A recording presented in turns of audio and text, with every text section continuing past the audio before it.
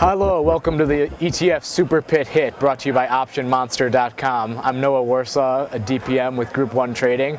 I sincerely apologize for my absence from the show yesterday, but as you know, things were pretty crazy down here. I could not take volatility curves up fast enough. People were buying everything across the board, and FXE was getting crushed, like I told you the day before when we saw that risk reversal trade in Jan 2010 with the buyer of put and seller of call.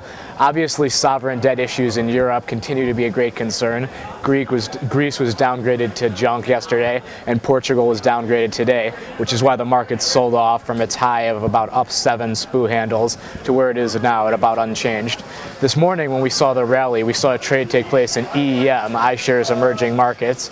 The June 37.41 put spread came in.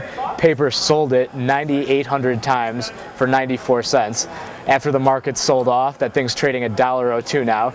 So where I come from, that's called roughly an $80,000 loser. So wear it, whoever sold that. They were trying to capitalize on a volatility spike that they saw from yesterday and thought vol would come in. But we're seeing the VIX stabilize now and the market continue to sell off. Other than that, continuing the theme, volatility buyers across the board. FXI, very active, which is China, the Tsinghua 25.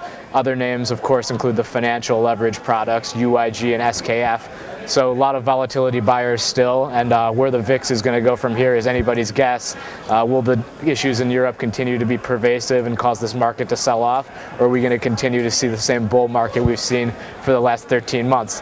Time will tell. If I knew, I'd be on a jet, but best of luck to you for solving that riddle.